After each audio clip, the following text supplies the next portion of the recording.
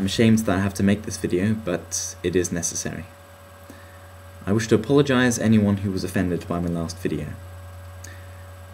The reason I'm apologising now is this evening I received a personal message from a user who said he was a victim of incest and child abuse, and said that my video could be easily construed as propaganda for people who wish to commit acts of incest that involve abuse of power and child molestation. I want to make it perfectly clear that I do not condone these acts in the slightest. My video was meant to present a case showing that the act of incest is not what's wrong.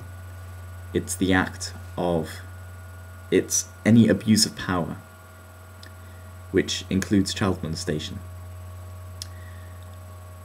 I also want to make it clear that incest, generally, as it occurs in the world, generally does occur with an abuse of power taking place. Basically, all of the incest that does occur in the world involves some abuse of power.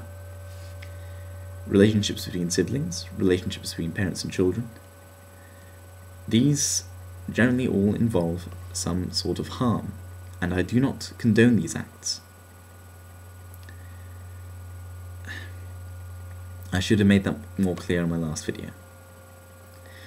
I'm including in the description box some pages, some links that were sent to me in this personal message. Please view them, because they are important. Once again, I apologise for the way I presented incest.